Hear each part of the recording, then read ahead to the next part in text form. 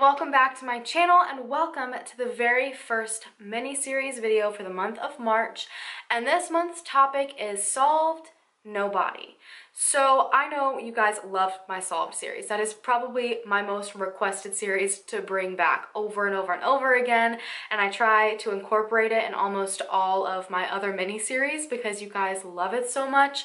But the one thing that I've wanted to really talk about is the fact that some of these cases are solved, and you think that brings enough closure to the family until the killer takes one last stab and refuses to admit where the body is, which is the last, I feel like, step of closure for the family. And unfortunately, once cases are solved, they're not interesting anymore to the media, and no one wants to talk about them anymore. The family has to sit there knowing what happened, usually very detailed, to their loved one, and not be able to lay them to rest. And that has to be the worst feeling. And so if I can do something about it, then I'm surely going to. So today's video is on Danielle Jones, and this is a messed up situation, messed up case.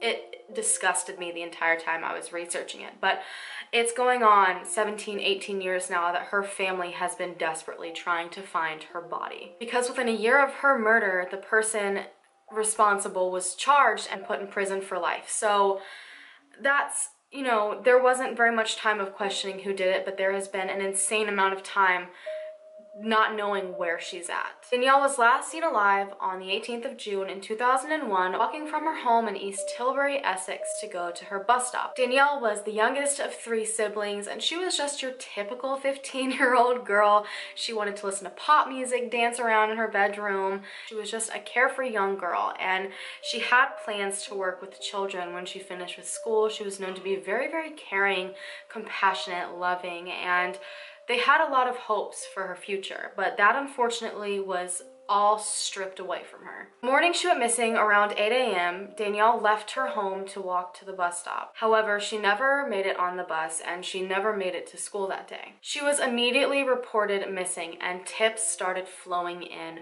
fast. Within just a few short days that Danielle went missing, they already had a prime suspect. One of the tips led police to her own uncle. Stuart Campbell, her uncle, was a father to 2 children. His wife was the sister of Danielle's father. And within 5 days of Danielle's disappearance, police pretty much knew that he had something to do with it. Now, they don't go into very much detail as to why, even to this day. I'm very interested to know where the original tip came in from, but they had enough within that very first week to know he was the person who did it. They spent a few days actually delaying his arrest out of fear of what might happen to Danielle. They thought it was very possible that he had held Danielle hostage somewhere. They thought he was the only person that knew where she was, had access to her, and they didn't want to put her life in jeopardy. When they finally brought Campbell in, he was uncooperative the entire time, and at one point in the interrogation, he refused to answer, I think it was over 50 separate questions.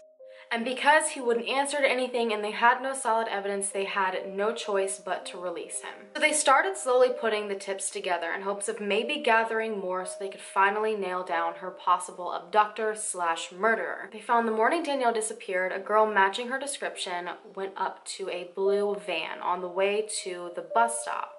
And this young girl talked to the man in the van for a minute and then got in, and they drove off. Thinking it was possibly an abduction and also possibly a murder, they started to look in the Tilbury marshes, hoping that they didn't find her body, but checking just in case. They even released a home video of Danielle across all sorts of media, just hoping that maybe they could jog someone's memory and someone else would come forward with a more solid tip. They decided to check her phone to see if they could gather any more tips on what might have happened, and they stumbled across something very interesting. Hours after Danielle went missing, she sent an interesting text message to her uncle. It was worded in a way that Danielle wouldn't normally word it, and it was all uppercase. It said something along the lines of, "Thanks, Uncle Stu, I love you, you're the best, tell my mom I'm sorry." Like, just very, very strange and out of place, and she would have had no reason to really send this text message. They continued their search with over 400 volunteers and I think around 70 police officers. They searched neighboring fields, more marshes. Every single time they came back with nothing. By July 1st, police had received more calls in about this blue van. The same blue van had been seen on at least 2 other occasions, and it was always approaching young girls between the ages of, I think, 13 and 16 years old. So they came to the conclusion that whoever was in this blue van wanted desperately to abduct or at least talk or take advantage of these young girls in the same age group as Danielle. On July 12th, 3 boys came forward and claimed that that morning on the way to the bus stop, they did see Danielle. They said that she was heading in the right direction and then she doubled back to go seemingly back to her house, and this is where she was spotted talking to the person in the blue van. They still believed at this point, because her uncle had a blue van, that he was the suspect, but they still couldn't find anything in their searches, so there was nothing really to pin on him. By August, Danielle's mother did not believe she was alive anymore, but in a desperate attempt to still get some answers, because despite her fear that Danielle wasn't alive anymore, she still wanted to bring at least her body home to lay her to rest. They went door to door with over 1,500 flyers that had her name on it and all the information of her disappearance. Then a very significant lead came in, and they still have not exactly released what this lead was, but it led them to a home in Grays, Essex, which, interestingly enough, was the neighborhood that her uncle lived in. The following day, Stuart Campbell was arrested in connection with Danielle's murder. He gave them the alibi of being at a DIY store about 30 minutes away, but this was quickly proven wrong. Location technology and phones was just becoming a thing, and they were able to pinpoint exactly where the text message was sent from Danielle's phone, and it just so happened to be in almost the exact same location that Campbell's phone was in, which I'm assuming was probably at his home, meaning that he lied about where he was that day, which just makes him look that much more guilty. They took a deeper look into the text message that was sent from Danielle, because her parents were 100% certain that she did not send the text message, and after doing forensic author analysis, they were able to confirm that it had not been Danielle that sent the text message, but it had been Campbell, in an attempt to make it look like he had nothing to do with whatever happened to her, and to make it look like she was still alive. They soon found out that Campbell had developed a very inappropriate relationship with Danielle, and Danielle wanted absolutely nothing to do with it, and this made him angry. He became obsessive and would bombard her with multiple text messages. He would show up at her bus stop when she would get off to return home, and he would demand to drive her the rest of the way home. By November 14th, 2001, police decided that they had enough evidence in the case to charge Campbell with the murder of Danielle Jones, despite the fact that they were unable to locate her body and he was incredibly uncooperative.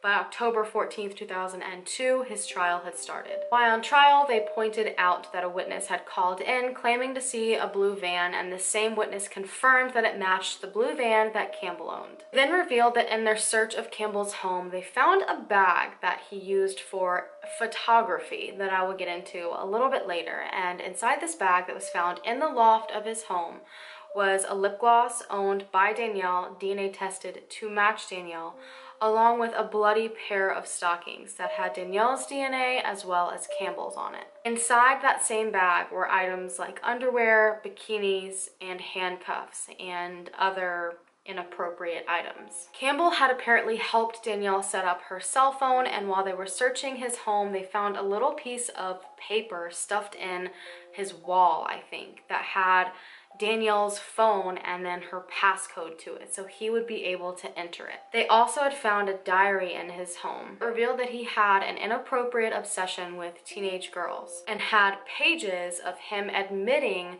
to manipulating teenage girls into taking photos for him.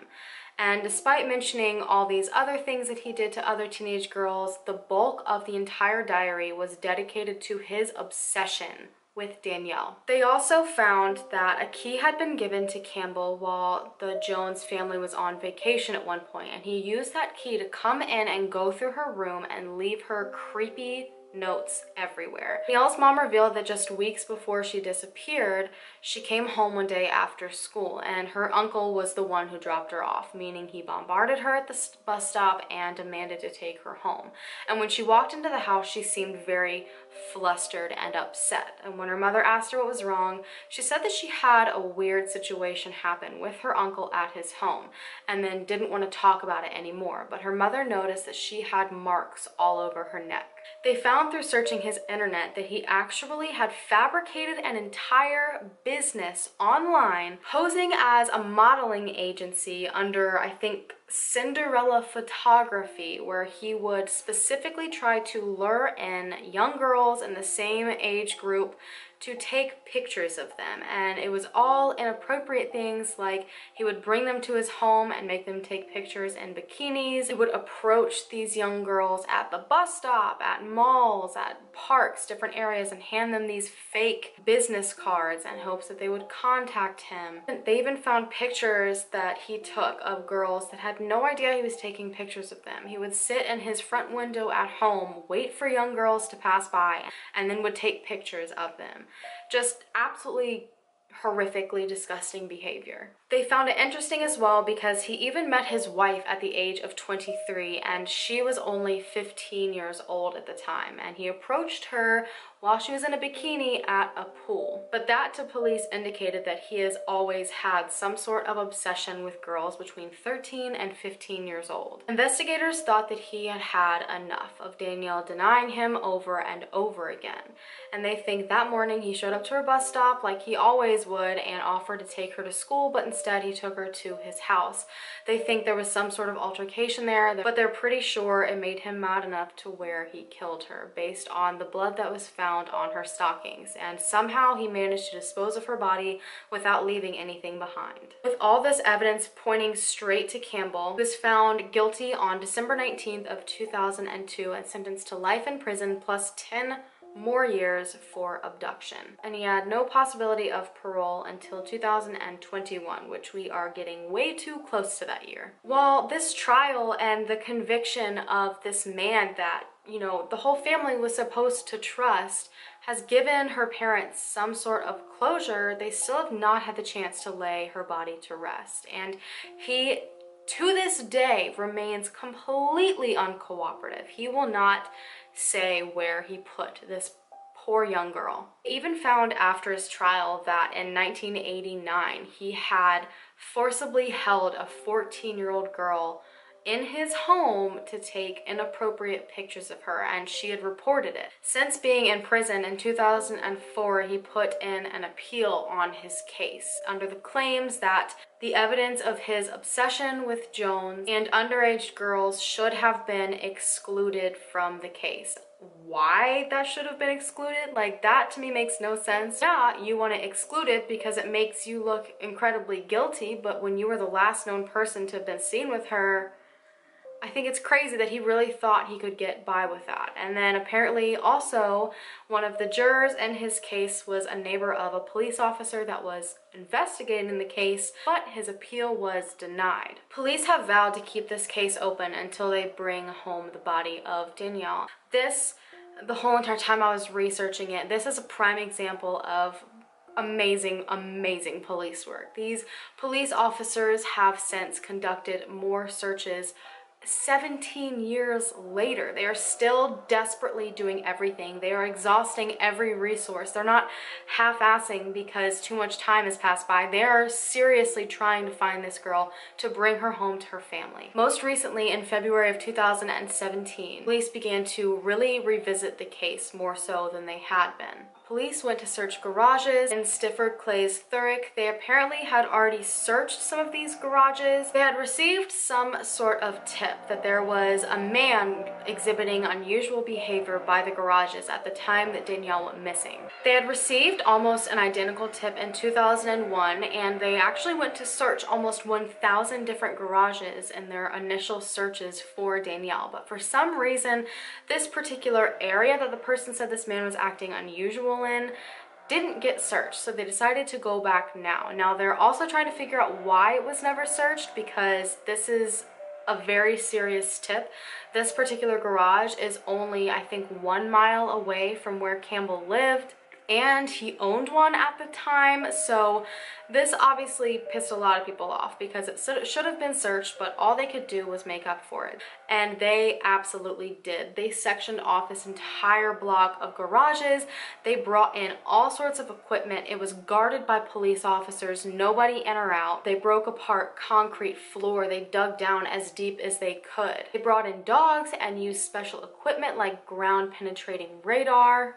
They even brought in forensic anthropologists. They did everything they could, but despite this tip seeming pretty credible, they were not able to find Danielle. Even to this day, Campbell shows absolutely no sign of remorse. He is completely uncooperative. The chances of him giving anything up at this point, it's been 17, almost 18 years, and he still isn't saying anything, unfortunately, I think is slim to none. So they are revisiting everything in the case, going over every single bit of information to see if they need to search places again, trying to find other pathways that weren't taken before, and they're just hoping that by some chance of luck, either he will say something or they will just end up finding her. Her parents are so incredibly thankful that the police are still actively investigating her case.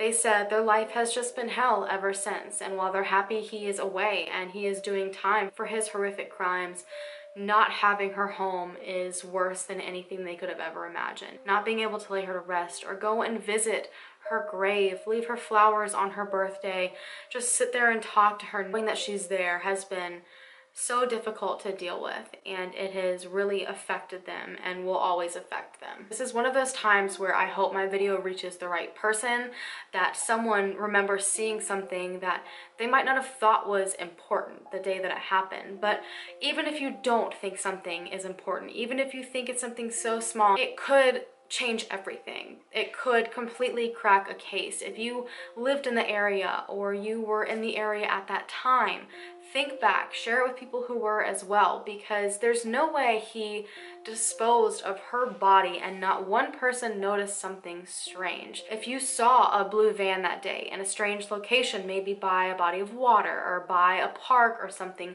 please think to report it. We spend a lot of time hoping cases are solved and the killer is caught, and it is a whole different world when the killer is caught but you still can't bring your loved one home, and I feel horribly for the people who have to experience that. But I want to thank you guys so much for watching. Don't forget to share this video, give it a huge thumbs up, and hit the subscribe button to be a member of the Howlin' fam, and I will see you in my next video. Bye guys.